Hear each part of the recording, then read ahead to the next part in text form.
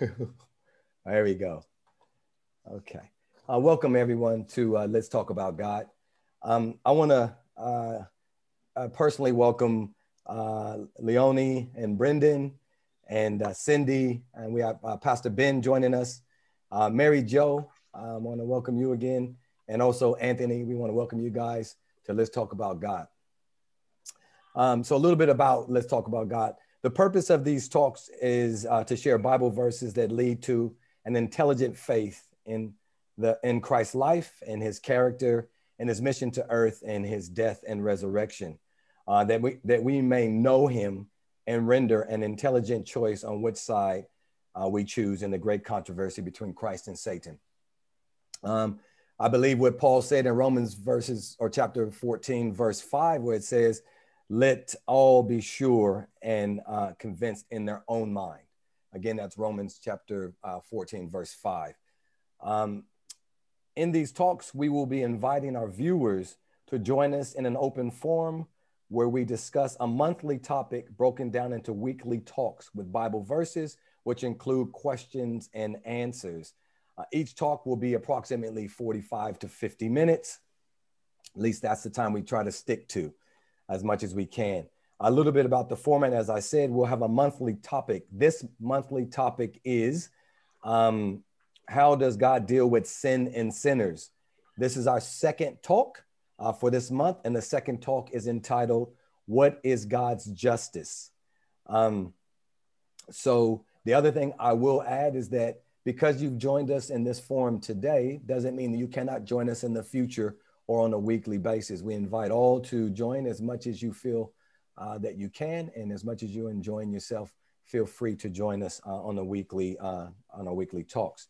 And lastly, this is a very open forum, and there may be different points of views from topic to topic or from verse to verse, but we must, and this is a point that we do stress, but we must all remember to respect each other's views and agree to disagree respectfully if necessary. I hope that is pretty clear and we can all be respectful of each other. Also, we will be sticking very close to our topic of these talks, but there will be opportunities for those who have an individual question that may be off topic to ask that question to us. And you can do that by emailing us at letstalkaboutgod3@gmail.com, or you can message us on Facebook at Let's Talk About God. Now I'll invite James to lead us into prayer before we get started. Amen. Let's pray. Our Heavenly Father, before we started this talk, we ask for your blessing upon each one of us. Amen. Baptize us with your Holy Spirit. Amen. And be with Sean especially for this talk. He needs you so much, Lord. Amen. Thank you, Lord.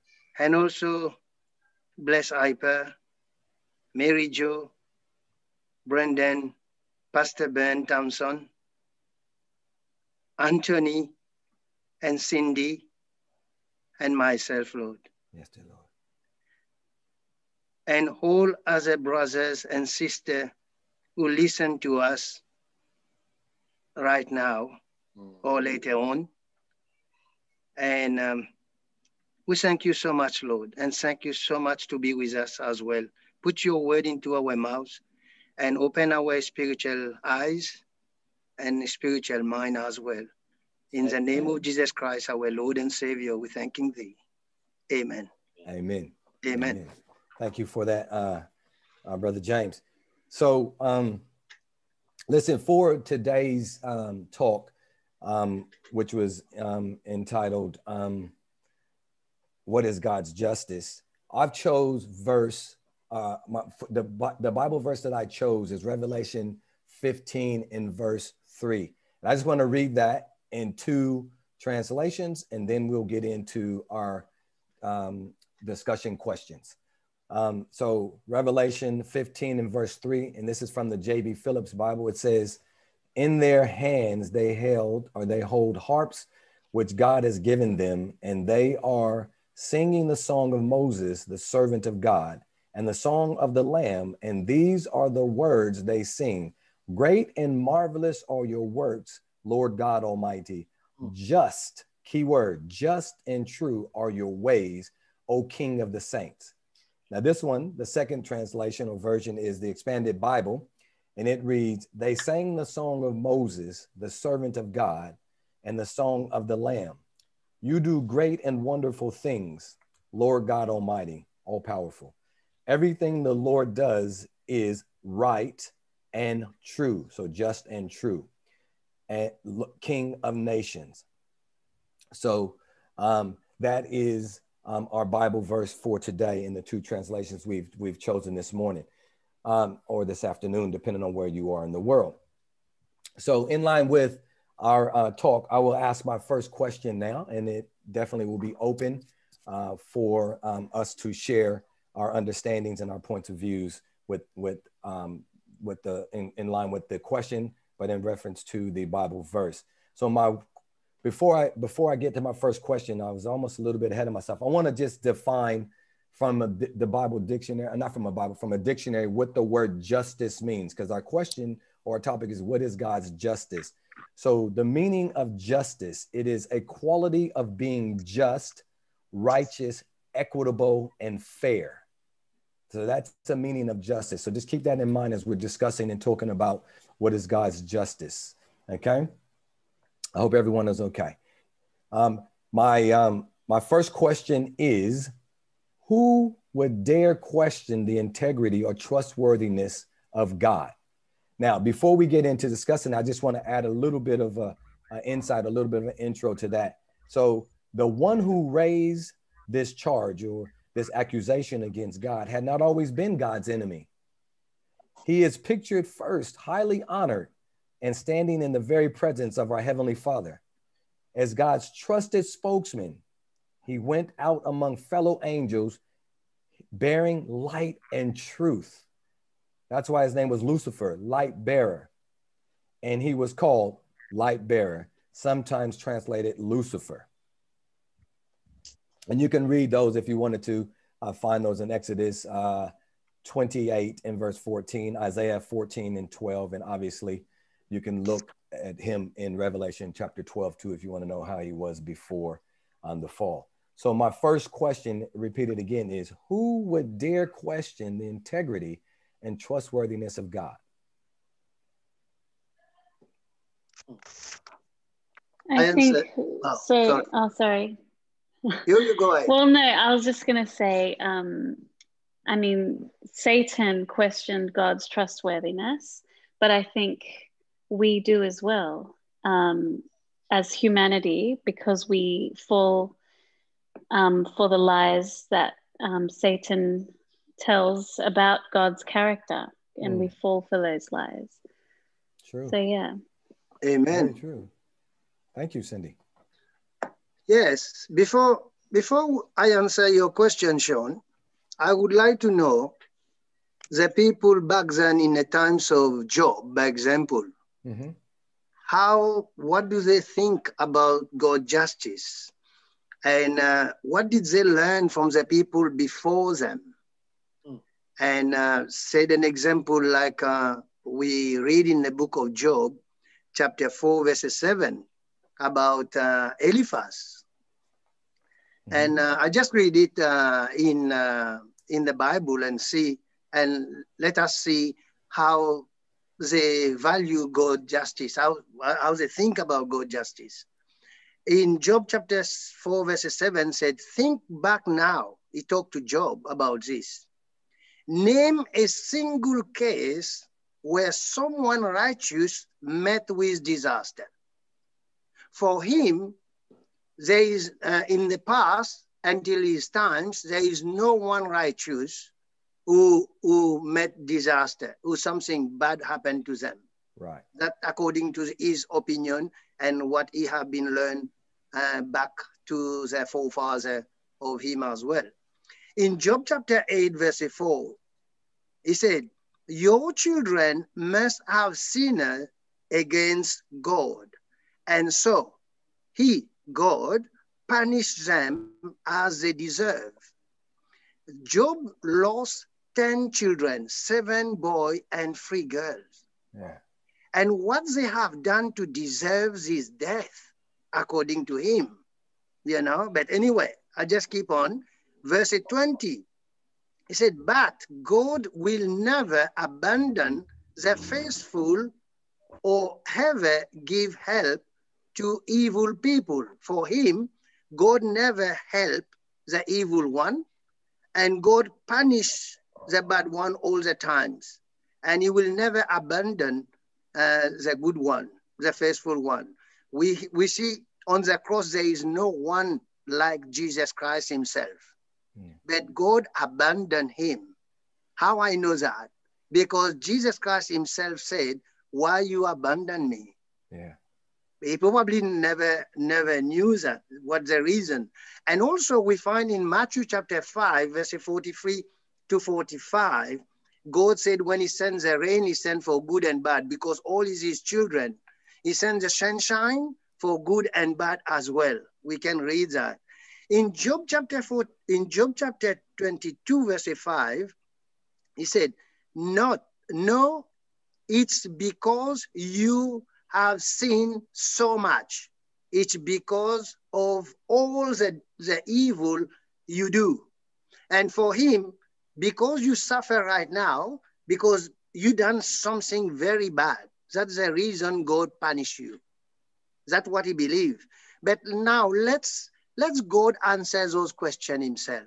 If we go into Job chapter 42, verses 7 and 8, he said, after the Lord had finished speaking to Job, he said to Eliphaz, I am angry with you and your two friends, because you did not speak the truth about me, the way my servant Job did. You see, that God himself, right? And now you can see the character and the government of God as well. Verse 8, he said, now take 7 bulls and 7 rams to Job and offer them as a sacrifice for yourself. Job will pray for you or will be your high priest, and I will answer his prayer and not disgrace you the way you deserve. Right. You did not speak the truth about me as he did. 2 times God mentions that he did not speak the truth about me, right? The misrepresent God character is very bad, you see. But when we don't know God character is very bad. We should know it. And he invite all of us to know God character. Now, when Job becomes a high priest of these 3 friends, right? And why God asking them to do a sacrifice? To otherwise they will have something bad on them. The sacrificial system has been given from the beginning in the Bible to remind us our sin.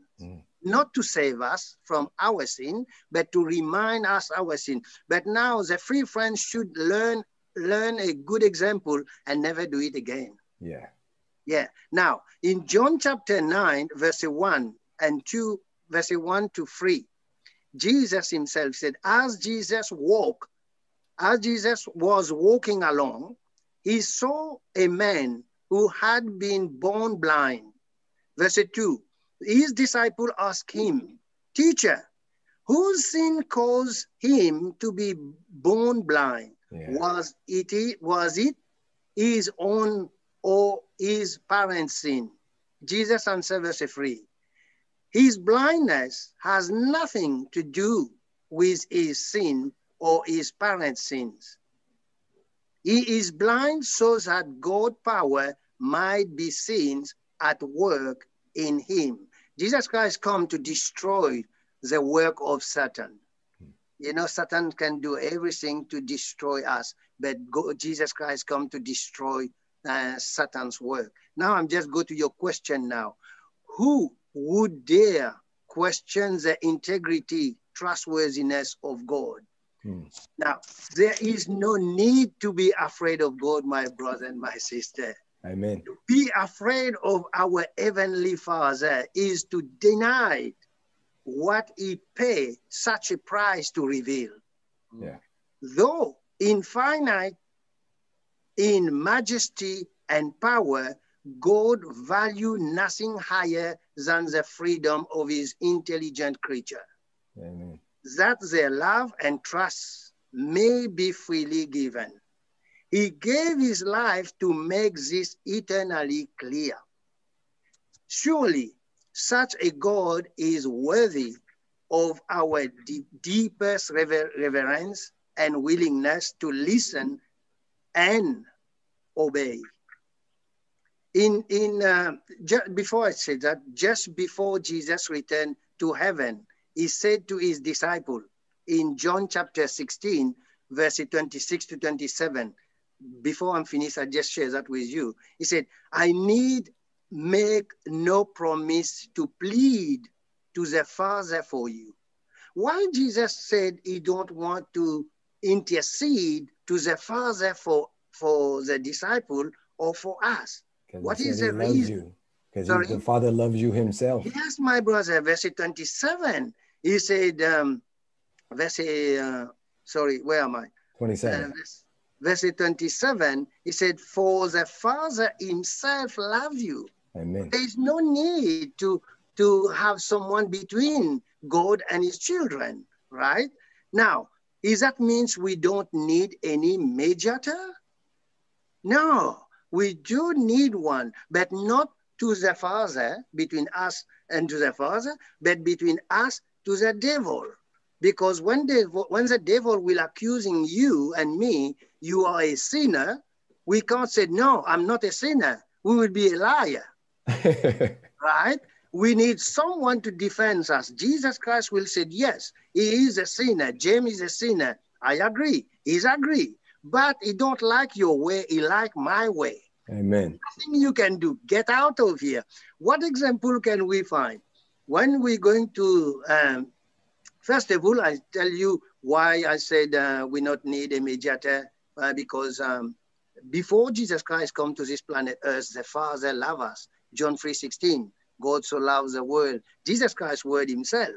And now the book of Zechariah chapter 3, verse 1 to 5, and then you can see how he treat Joshua and how God treat Joshua. And we do need God in our behalf, but we don't need anyone between us and God. Yeah. Right? That's, and yes, another thing I'll share with you. Now, Okay. let me tell you that before we hear those Old Testament as well is talking about God call us servant, but there is a times now God doesn't want to call us servant, he call us friend. He said, John 15, verse 15, no longer do I call you servant, for the servant does not know what his master is doing, but I have called you friend. For all that I have heard from my Father, I have made known to you. God always welcome our question, as my sister Cindy said there. In Isaiah chapter 1, verse 18, said, come now, let us reason together, says the Lord. Though your sins are like scarlet, they shall be as white as snow. Though they are red like crimson, they shall become like wolves. Thank you, my brother and my sister, to listen to me. Thank you. Thank you, James. Has anyone else has any comments they'd like to make about the first question, about who would dare question the trustworthiness or the integrity of God? Yeah, I think we, like Cindy has said, and we all know who it is, who's the culprit, because it actually started in him. Nobody tempted him, nobody spread lies to him, but he decided in himself that he wanted to be God. Satan, Lucifer, was, like you said, Sean, he had a beautiful place in the kingdom of God, but he wanted to be God himself. And the saddest part, if you look at when he was spreading this distrust Adam and Eve, or to Eve when he spoke to her, or to show that God is not trustworthy, he asked questions which made God a liar. And we know that, like Jesus, many a times Jesus said to the people that he was speaking to, or the Pharisees when he was speaking to them, he says, you are from your father, Satan, the liar, the father of lies. So Satan has always spread lies, because if he speaks the truth about God, then we will see God is right and God is fair. So he turns it slightly and it makes it look God is very unfair or untrustworthy. And all of that were just claims he was making. They were just claims. It wasn't proven. That is why we said Jesus came. So I truly think, Sean, it's Satan's operating system that flows through our lives today, like Cindy said. The operating system that we don't trust God, we are going from a disposition. We are born under sin. So we don't have this trust that we're supposed to have. And if we ask ourselves, how can people that follow God, walk with God, that goes to church, still not trust God? Because of this image that is deep within us. It feels right with us because our foreparents did it. It feels it's the right thing. But it's the wrong thing. It's the wrong thing. No. True. Thank you. Thank you for everyone who's added comments. I just want to say too that for God, I had a thought, I just lost it, but for God, this whole controversy started in heaven with accusations against God, and today it's still affecting us, because even Christians and obviously non-believers do not see God as just or righteous or equitable or fair in the dealings, and a lot of things that are taking place in today's society, from famines, pestilence, to wars, illnesses and things like that. We all look to God and we're saying, if there was a God, then why wouldn't he heal? Or why did he allow this to happen or that to happen to, my family or loved one? And the reality is that we have to realize, I think, as you just said, Hyper, we're at a disposition, we're under sin. And because of sin, there's a lot of things that take place here on earth that would not naturally have taken place if we hadn't fallen in the garden. And we also have to remember that from the beginning, even in Revelation chapter 12, it says that Satan had lost his estate. Well, that was actually in the book of Jude, but he lost his estate. And then it says he came here to earth. And Revelation chapter 12 says he comes with great wrath. He's angry and things like that. And I think we need to kind of understand it. And I think Job, as James referred to, is a great book for us to reference in light of what's happening behind the scenes, because we must realize the same as Ephesians chapter 6 and verse 12, that this is a battle and a war, but it's not against flesh and blood. We should not be battling against each other. We should all be loving each other. Okay, but this is a battle that is fought in the heavenly realm against principalities in dark places. And we need to understand that. And because we can't see it all as it plays out, we tend to blame someone else, which is God, and look at him as not being just, fair, or equitable, or righteous. And it's not right. And the book of Job is one that truly illustrates that. And there's other examples. The example of King Jehoshaphat and Ahab with the lying spirit before they went to war. The prophet Micaiah said to them that if you go to war because you think this is what God said, then God has not spoken to me and you will not return. He was saying that to Ahab. So there is a lot that God, as I say, peels back the curtains and gives us an opportunity to see who he really is. And I think we should reference them and read them and look at them in the light to see what is God truly trying to say to us.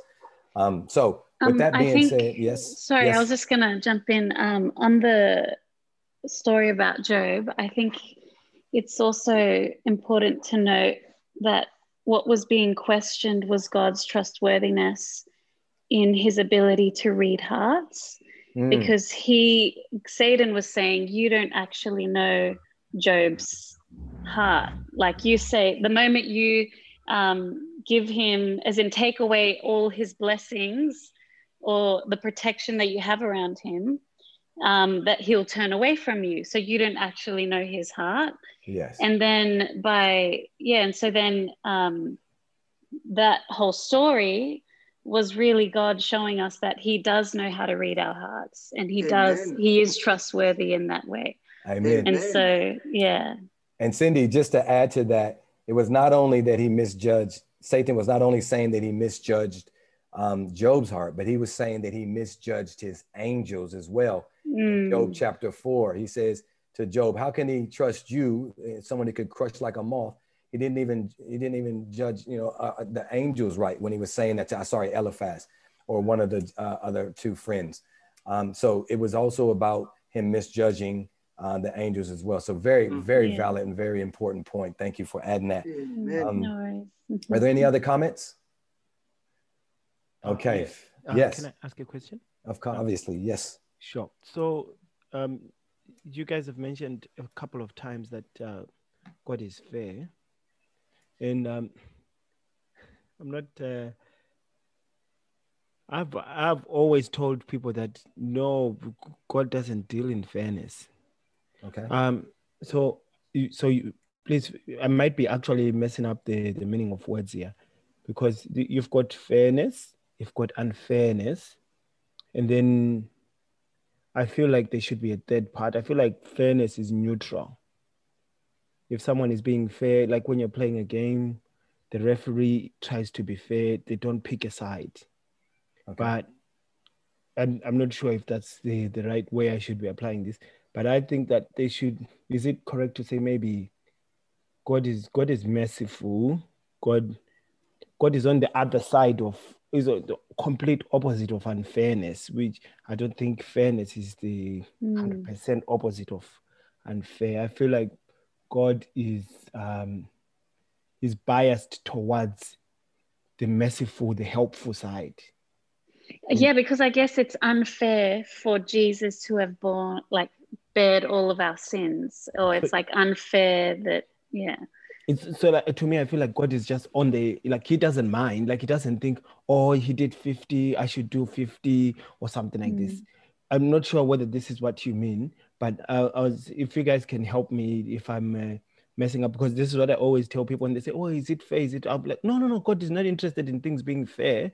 God wants things to be good, to be biased towards the good side. That was his plan, that every human being, I could be wrong, but I always tell people this, God's plan was every human being should be born with advantage, not... Pastor Anthony. Yeah. And... yeah. Okay, you see, someone has come to contribute. Oh yeah, we're listening. Yes. Yeah. Okay. So I think that's basically it. Otherwise, I'm just repeating myself, I think. Yeah, but I would like you to put the right word yourself, according to what I just said in Matthew chapter 5, verses 43 to 45. When God sends the rain for good and bad, and send the sunshine for good and bad. Is it fair or fairness? Oh, I can't hear.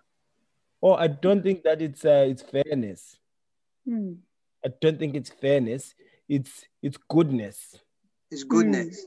Yeah, I think it's good because to me in soccer, when the referee has the whistle, he is just fair. Okay, just make sure everything goes according to the plan, according to the rules. But the players and the supporters, they are on someone's side. They are on one side. They want one thing to happen. And I think like God is on the side of the human beings. He wants goodness to happen. Amen. So I don't know if it's correct, but I've always heard people say that God, justice and fairness. I don't know whether it's the same thing, but I think I feel more comfortable saying God is. For me, justice. Privilege, privilege. So God gives everyone. God wants everyone to have privilege, right? Rather than everyone to be born on a 50-50 level or something like that. God wants everyone to be sort of at an advantage. But So for me, I don't know if that's correct. So you guys can work that out, because my baby is probably going to come out just now. Yeah. For me, justice is like the way God love you, He will love me the same way. Even I'm more bad than you, but He will love me the same way like He love you. Yeah. Praise the Lord. I hope that kind of helps a little bit, Anthony. I don't know if you're still able to hang in there. Yeah. Amen. And I think the words are really fairly compatible with each other. It's just that you want to choose goodness, and I accept that too, because God is good. So they're relatively close and same. And the illustration of the soccer referee is, he's trying to be just and fair as well, as a level playing field. Whereas the soccer ref wasn't accused of being a cheat from the beginning, where God was. So we have to remember, God has to use truth to be able to, I'm going to say, win his case, and as he goes to trial, where the soccer player, the referee comes in on a fairly even plateau, because he's come in with the belief from the players that he is fair. But I think what you said is very valid. I appreciate your comments there, brother. So thank you for that. Can I just say something there? Oh, yes, Pastor Ben. Yeah, it's an interesting comment. Thank you for it. But I think, in my opinion, just my opinion, is that God is fair according to his rule, according to his law. Like the referee has to uphold the law, isn't it? The game, the rule for the game. And God is fair to the rules of the game. He cannot deviate from that, because that's the way he designed life to work the best. How can he deviate from his own law? He can't. He has to work according to his own rules. Otherwise, he can't be divided against himself. Right. Exactly. Well, that's what Jesus said. A house divided against itself will collapse. The other thing is, Satan doesn't play by the rules, though. I think we all can agree on that. He has his own line or lack of rules, and he'll do whatever he can to deceive any one of us to believe in it. Sean, just to unfairness, just to put it simply, I think under sin, this world is under sin. There's no fairness in sin, especially when you bring 2 points of references. Sin has its own reference and God has his own reference. I think when we are in heaven, would we say everything is fair then? When sin is past, everything would be fair. It depends on the mind or the time that we are in. In this world, we can't say things are fair. We know God is fair. There's no doubt, because he does the right thing. When we use the word fair, we look at more his goodness, not just how he deals with people. But when we look at how he deals with people, we need to ask ourselves, is God doing the right thing, the just thing? That's what's important. Yeah. You're on mute, Cindy. You're on mute. Well, sorry.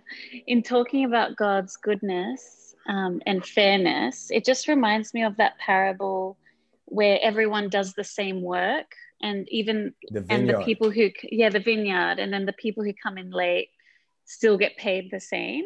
Yeah. That goes, I feel like it's kind of supporting what Anthony is saying, in the sense that God isn't fair in the sense of what we understand as fair. Exactly now. Yeah, exactly. Yeah. Our human frame, a sinful frame, it's not fair. Yeah. And so, but then when it comes to his justice and his law, his design laws, like, yes, he is fair, because his laws it's goodness. Yeah. So I understand Anthony when he's saying God is good, and that's I guess his justice and his justice system. But if we're saying fairness, it can get misconstrued based on how we understand it. Yeah, and you're right. When we do it with human perspective or understandings, yes, but from his understanding, he is fair. And that's a great analogy. The vineyard, when the workers come in, some came in working 8 hours, some came in working 1 hour, but everyone got the same pay. So and the workers right. did not agree. No, they did not. But God was still fair, because he said to those workers, didn't I promise you a certain amount of money? And they go, yes. He said, did I give it to you? He says, yes. So then you cannot be mad at me if I agree to give the same person or another person the same amount of money for less time. I promised them that, so that's what I gave them. So Anthony, man, great point, great comment, and great supporting verses and comments from you, Cindy, and James and Hyper. So thank you for Amen. that. So let's move along. So my next question in line with our topic is, obviously, was God's example of his dealing with sin for human beings only? When we're thinking about this goodness or this justice or equitable God that we serve, is his example of how he deals with sin, is it just for human beings alone? So, I mean, I guess if I'll start that one off, I guess. I'll start it off by saying that I know normally when we read the Bible, we understand it as primarily dealing with God's plan to save sinners. And that is true. That is a very intricate part of the Bible and things like that. But it has a far larger issue that it's dealing with on the pages of Scripture. And it's the truthfulness and trustworthiness of our Creator himself. And that's what's unfolding in front of us. The question, can God be trusted, has raised a lot of, was raised in the hearing of not only humanity when obviously Adam and Eve fell, but in the entire universe was privy to those accusations or those charges against God. And his answer, the same, has to be a universal or wide response or reply to the charges that go. So the controversy is more an issue of who's telling the truth. Who is it? Is it God or the brilliant leader of the angels, the light bearer, Lucifer, now known as Satan, our adversary, or better pronounced as Satan, our adversary? The former light bearer, we know that he persuaded a third of the angels that we read in Revelation chapter 12 and verse 4, I think it is. And so we know that the dealings with sin has to be far greater or for more than just us and humanity, because a third of the angels were also deceived by Lucifer. So with that being said, we know that there must have been some doubt. There must have been a breaking of the trust between God and some of those angelic beings to be able to go and side with Lucifer, God's light bearer, or former light bearer, I should say. So with that being said, we now have the conflict that is extended also to planet Earth, and Adam and Eve fell victim to the collateral damage, I would call it, of the great controversy between Christ and Satan, and they were also too deceived. So now we have this great struggle that is amongst us for the loyalty of God's free, intelligent creatures. That is us. Who's right? I ask it again. Who is right? God himself or the brilliant light bearer? Could it be true that God is arbitrary and severe and unworthy of the love and trust of us created beings? So I'll leave it with you guys to share a little bit more. But the question is, was God's example of his dealings with sin and sinners just for human beings only? I will cut a lot because of the time. But in Romans chapter 3, verses 25 to 27, God offered Jesus Christ when he's come to die, is not only for humankind, but also for the sinless angel as well. And he's come to demonstrate his righteousness. When you read in Romans chapter 3, verses 25 to 27.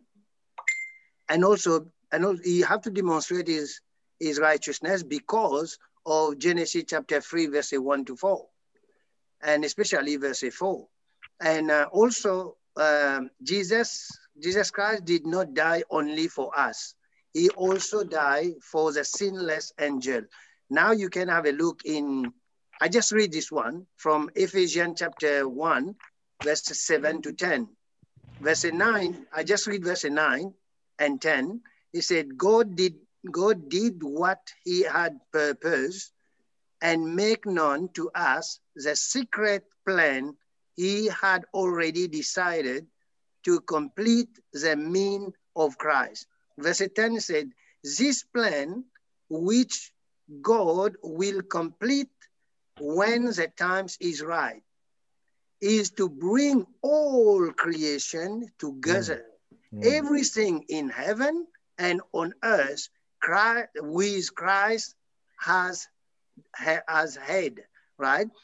Good, because in one of our talk earlier, talking about how peace broken in heaven. Yeah. But now God the Father, Jesus Christ, and the Holy Spirit want to bring this peace back to all the family around the universe. And that's the reason Jesus Christ dies, not only for us, but for all his family. Right. In Ephesians chapter 3, verses 7 to 10, you can read also Colossians chapter 1, verses 19 to 20, and John chapter 12, verses 32. Christ died for sinless angel too. That's what I just cut a lot. That's okay. Thank you. You're giving us some Bible references so we can all read those and check on those. Amen. Yeah. Well, I think also, yeah, so there's all the created beings in heaven, in the universe, are watching what has transpired here on earth.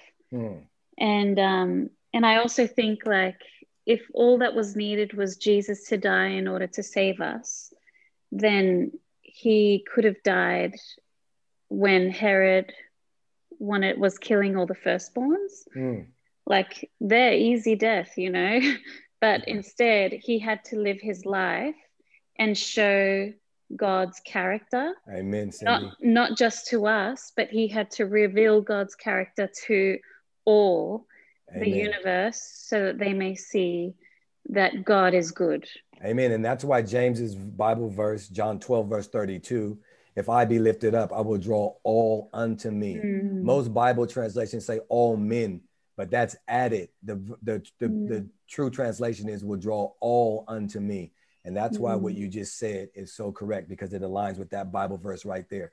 All the created beings will be drawn to him for what he did. And he could not die when Herod was trying to kill him, because he had to, as you said, he had to show the Father's character, because there was so much confusion and misunderstanding through the times and the ages coming up to when Jesus was born, that he came to reveal it. And before he died on the cross, he said to his Father in prayer, he says, I have done what you've asked me. I have displayed your character. And then that's why he says, it is finished. I have done that. And now it's up to us to make our choice on who we can trust in the great controversy. Is it God or is it the light bearer?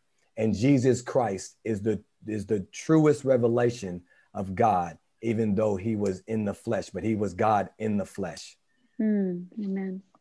And it's what's so beautiful about the story that Jesus became a human being and died the way he died was I read a book that explained how the angels must have felt to have the presence of their God leaving heaven to this world. And what he came in did for us when he brought us back. Not only did he reconcile us back to God, but he reconciled the angels back to us. Remember, we had enmity against God, and we had enmity against the angels as well. In the beginning, when Adam and Eve sinned, we were separated from our relationship with God and with angels. And remember the story of Jacob, Jacob's ladder. The angels are walking up and down. And then he asked, what is the ladder? The ladder is Christ himself. So Christ is the point between bringing us together. And I like what you were saying. When we look at justice and when we look at righteousness, God wants us to come together, because his universe was together before sin entered. Amen. Before there were questions about it. And God is a relationship God. He's not just a God of rules and regulation. We will be always fearful of him if we don't see God as a relationship God. So it's so important to understand that God wanted to reconcile the angels also to bring them down to see what he has done for us. Amen. You know, that they would do it for us, becoming servants for us, even washing the feet of his enemy, forgiving them. How did the angels then say? I think they never understood the Old Testament, but when Jesus came, they said, wow, God, you are revealing to us who you really are. Because there were times that the angels went to God and the accusations were made that they said, why don't you just kill the people, destroy them? They don't want to listen. But God said, wait, I will show you. I will show you my revelation. And when Jesus came, they were saying, wow, God, forgive us for feeling probably the way they used to feel towards us. And it just to add to both what the three of you have said, actually, if any of our readers, any of our listeners or viewers, and anyone present now wants to get a Bible verse on that about the universe as well, you can look at 1 Corinthians chapter 4 and verse 9, and it just reads that, what does it say? It says, I'm just going to cut halfway through it, but you can read the whole verse. It says, as it were appointed to death, for we are made a spectacle unto the world. That means a theater unto the world and to angels and to men. So that right there adds a little bit more evidence of this was not just for the salvation of humanity. This was a universal wide problem with sin, and how God dealt with it was for everyone.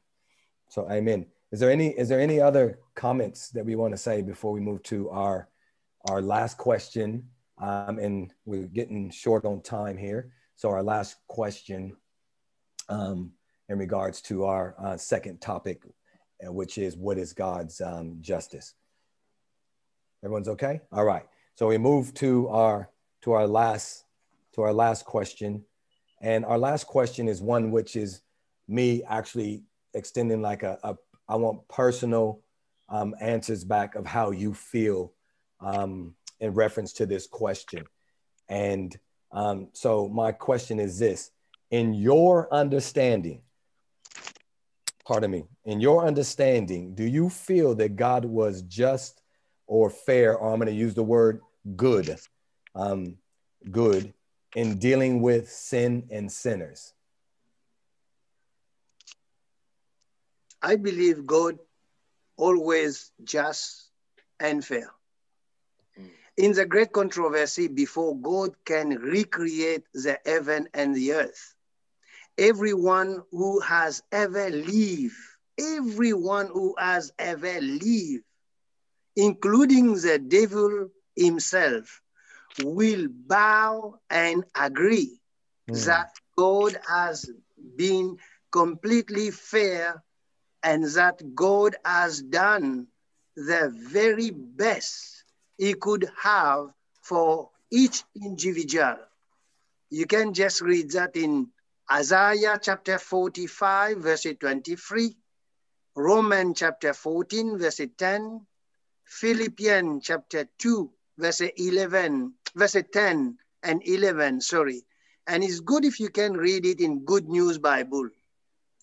You know, at that time when all is done, in Isaiah chapter 30, verse 26 said, the moon will be as bright as the sun, and the sun will be 7 times brighter than usual, like the light of the 7 days in one.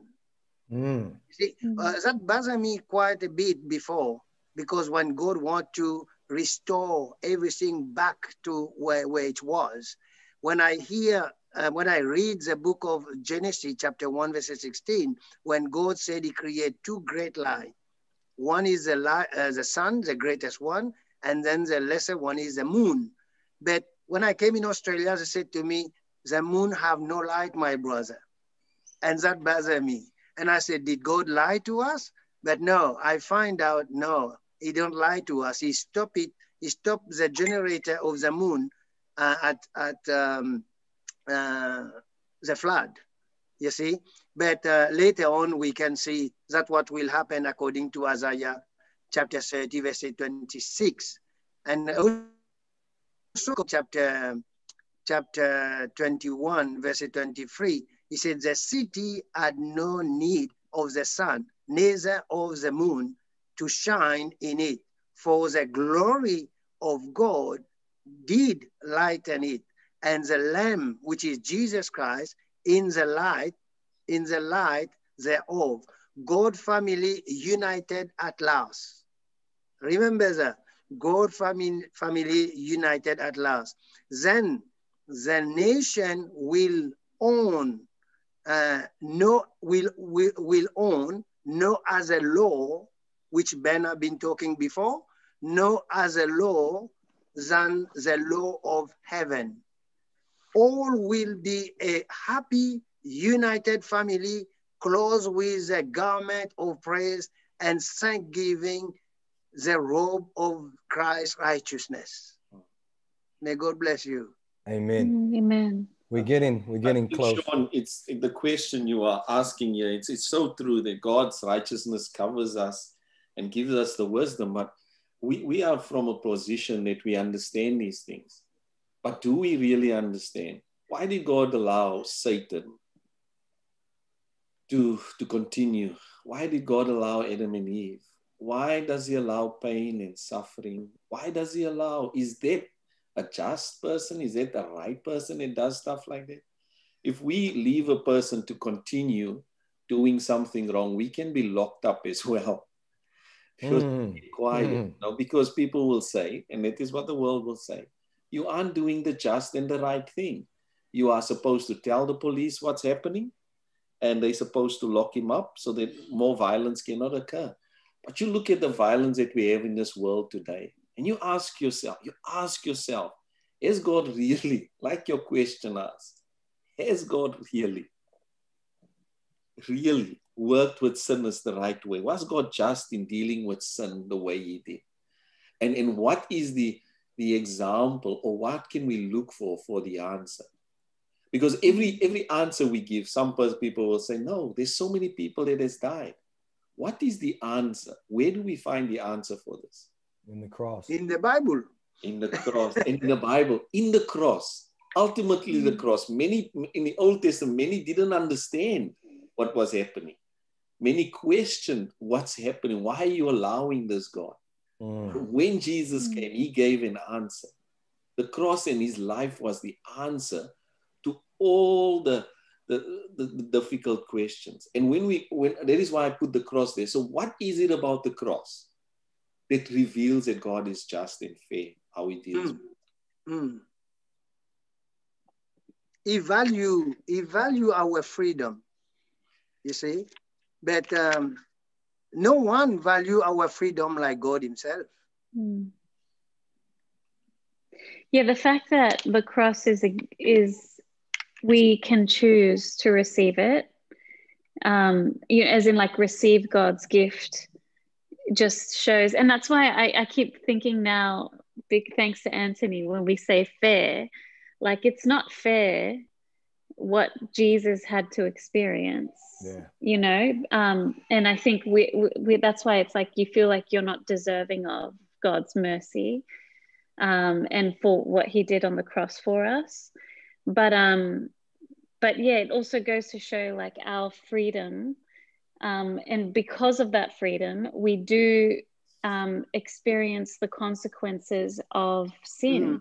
So when we do, when we distance ourselves from God and his protection, we do experience, I mean, even under his protection, God sometimes does allow things to happen, but it's because I believe he sees the bigger picture. And at the end of the day, God is more concerned about our eternal salvation, amen, than anything else. Amen. And so it's like, I could die today, but if that means it's going to save, even 2 people, like, but if it means it's going to save people, like, and I'm still going to be in heaven, it's like, that's what God cares about the most, is that our eternal life and our eternal salvation, and not just mine, but everybody else's. Amen. Right. Yeah. That's awesome. And this, I really, yes. Oh yeah, I was just gonna say, like, what God values and what we value is sometimes different. For example, we get upset when you think about John the Baptist, losing his life so early, and people would say, "Oh, why did God allow that? Why did God allow him to die so early?" Um, and the other example I can think of is Paul. It seemed as though there was some sort of problem with his eyes, and he prayed 3 times for this to be taken away from him. But then he said, "No, my grace is sufficient for you." It seems as though God values things differently. We value life above everything else, but God values eternal life. And in saying that, when great reference been to Paul and his problem when he asked for forgiveness, but I when you said that, my mind went straight to Jesus Christ. Jesus Christ asked his Father 3 times too, could this cup be removed from me? But he heard nothing. He heard nothing, and yet he trusted God enough to go to the cross.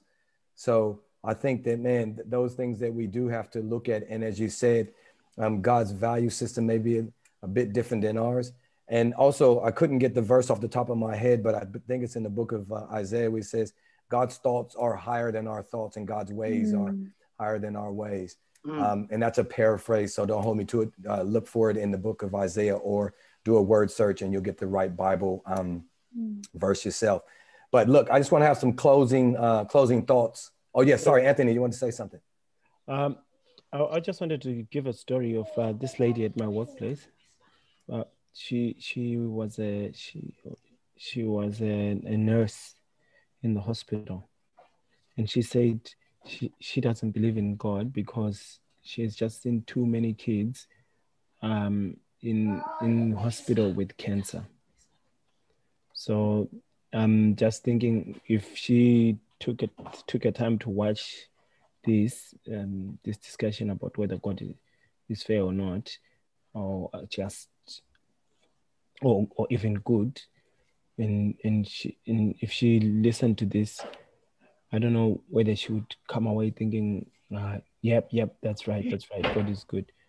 I don't know if this is actually a relevant question in this part, but I'm just thinking about, I don't know, when Hyper was talking, that's when I thought about this question that this lady said. That she said, I don't believe in God because all I needed to do, I've just seen too many bad things in the hospital for me to believe that there's a good God out there, and so that's one thing. And then the second thing that I wanted to say was,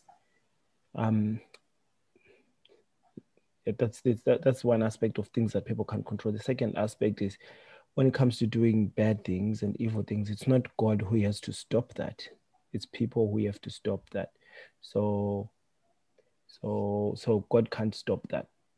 So people are the ones who have to decide to stop doing certain things, because God can't control people. So when it comes to stopping sin, it's actually a human responsibility. It's human beings. It's a choice. You have to decide, we are not doing this anymore, and then that thing stops.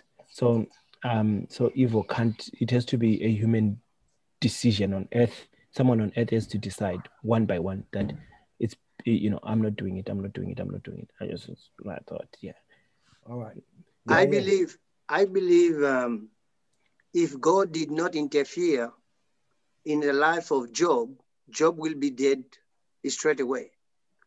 And God put his protection around Job to stop the devil go further to kill him. And we a lot of things happening we don't know, but the little thing we know already, we thank God for that. Otherwise, we will not be here either, But now we know God government is love and His law, and we know all of that now. We thank God to reveal all of that to us. Amen. Brother Anthony, maybe you might suggest to your friend or your colleague that she might listen to this, and you don't know how God can touch your heart. And our purpose for this is not to convince anyone of anything. Our purpose for this is to share Bible scriptures and experiences that the Holy Spirit can convict people's hearts on what is true. And you know what? The Holy Spirit can do it. So maybe when, yeah, brother, maybe when we put it, when Hyper posts it up on YouTube and on our Facebook, maybe you might refer her to it or share a link for her so she may have a look. And she can always feel free to reach out to us through let's talk about God3@gmail.com or our Let's Talk About God Facebook page. I'm going to give final thoughts now before I final thoughts on my questions and my topic. And then I'm going to give it over to Hyper for closing comments and for benediction. I'm going to be fairly quick, okay? I just want to say that it was God's purpose not only to show where the breakdown of trust began, which he made it known to us in Revelation chapter 12, where it initial breakdown began, but also he showed us in the Garden of Eden where it began for us. In heaven, that was where it began with the angelic host. And then for us, it began here through an angel that came here. But he also wanted to demonstrate to the universe the nature of rebellion. And while showing, and to still at the same time, while still showing his mercy and justice, plus fully vindicating his character in regards to how he deals with sin. Mm-hmm. Satan's rebellion was to be a lesson to the universe through all coming ages, a perpetual testimony to the nature and terrible results of sin. God's justice will finally be acknowledged by the whole world, though the acknowledgments may be too late to save the rebellion or the rebellious. The whole universe as a witness to the great controversy will declare just and true are your ways, thou King of saints. And that's in Revelation chapter 15, verse 3, where we started our conversation. And I just look forward personally, and I hope it is also your hope as well, look forward personally to singing that song of the ransom to the Lord, and to meet the other saved at the holy city in heaven and sing that song where we will be having, where the heaven will be filled with rich music and with songs of praise to the Lamb. Amen. So just to add on to that, I'd just like to close with something that was really on my mind, and I want to put it into Ephesians 2, verse 14, and I want to read it for all of us.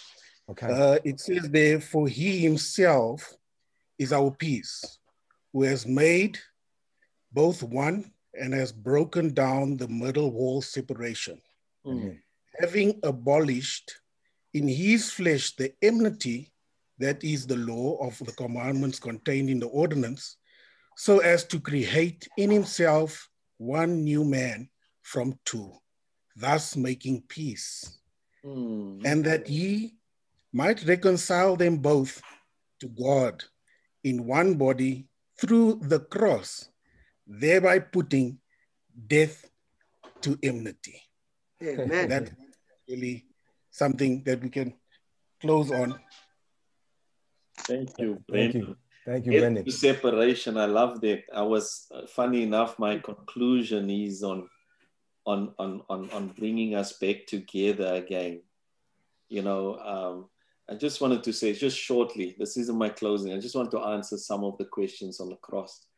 The cross, we need to read the story of the cross and actually see what's happening there so that we can understand why are all these bad things happening in this world.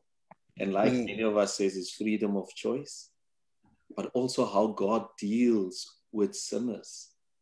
You know, how God deals with sinners. And I wish we could have gotten there, but this is what I wanted to share in closing. But now, before you close, I just want to say, I forgot to say this. I want to say thank you to everyone who's joined us today for this talk, and your input, whether it was verbal or just by your presence being here, has been awesome. And I just pray God's blessing on all of us as we tread lightly through the great controversy. And may what we've shared challenge your position and your view of God. And may you look back and check out the scriptures that were referenced here that will help to give a better understanding of who God is as it was revealed in his son, Jesus Christ. Sorry about that, Hyper. I just wanted to say that. And I hope to see you guys again soon. And it's so important, this forum is not to get all the answers for everything. When you find the answers, when you spend time with God, Amen. God will reveal it to you. It's for us to talk and bring up the questions in our minds so that we go back and read about these things, because it's very important in today's life. But this is what I wanted to share in closing. But now, this is God's message about justice for us today. Live out God's style of justice in our daily life. God just wants us to live like him. The pastor was sharing earlier, Benjamin was sharing earlier about Jesus when John died. You read the story, actually Jesus left there and he went to a quiet place. He was sorrowful, painful to lose John the Baptist. Yeah. But when he came back, he gave food, he healed people. That is his justice. He came back to do the right thing. Sometimes we think our justice is supposed to take revenge upon the person. But God's justice was to give and to do for others. And this is what God wants us to live by. We know that God's people in the end will live out this kind of compassionate, restorative justice. In Revelation 19, verse 7 to 8 says, "Let us be glad and rejoice and give him glory, for the marriage of the Lamb has come, and his wife was made herself ready, and to her it was granted to be arrayed in fine linen, clean and bright, for the fine linen is the righteousness of the saints." Now we know in the Bible the word righteousness is the word justice. There's no different word there. In the Greek, it's justice. Righteousness is justice. We are called to be a special kind of people. And today we can decide to be like that. Okay, we will make mistakes. We will make mistakes. But let us keep on holding on to who God is, what God is like. Amen. To restore, we were speaking, Brennan, you were speaking about that, to break down that enmity, to restore relationship between parents and kids, to restore peace between Democrats and Republicans, between the right of politics and the left of politics. The liberals and the labor. The liberals and the labor, to restore us into unity so that we can work together for a better future, for eternity. So I pray and I desire that we should have this kind of relationship with God that we can share with our families, where we do the right thing, with our friends, with our workplace, where we do the right thing, that people can stand up and say, "You are right and you are just." And then you point them to Jesus Christ. Amen. By doing the right thing, Hyper, I think we make God happy, because imagine how God must feel to continue to point Christians to his 10 commandments that says, "Thou shalt not lie and steal and murder and adultery and take his name in vain." We must mature as Christians, where God does not have to continue to remind us of that, where we make a choice, like you said, Hyper, to do the right thing, because that is what is right. I think that is the sign of a mature Christian, to do the right thing because that is right. Because he wants to write it on our laws. Let's pray out. Let's pray. Dear Lord, we are so thankful for the privilege of sharing and coming together. There's never enough time to talk about you. You are so broad, so wide, so deep, that our feeble minds and even just the language, English language, is so limited to explain your glory and your mighty and who your almighty God is. Father, you have shown that you are Lord of our lives. You have shown through the life and death of Jesus Christ that you can be trusted. You are trustworthy, dear Lord. And that everything you do is just and it's fair, if only we understand these things in the right way. Yes, fairness may not be quantified. It may be qualified and quantified in different ways. But we know that your righteousness, your goodness, your justice is what we are looking for each day of our lives. When we go to work, when we wake up and we go to work and we spend time with our families and with people. Father, let us live this life. Let us, it's not easy to tell people to live this life, but let us focus on you. Let us spend time in understanding and trying to know who you are and what you are like. And then we can reveal who you are in our lives. And then you can write the law in our hearts. In Jesus' name, amen. Amen. Amen. I pray that you guys will join us next week when Hyper leads us in the talk as we share about God's wrath. May you join us and may we meet again. Invite more guests, invite more people who want to learn more about their loving Father. Thank you. Thank you. Amen. Bye. Bye-bye.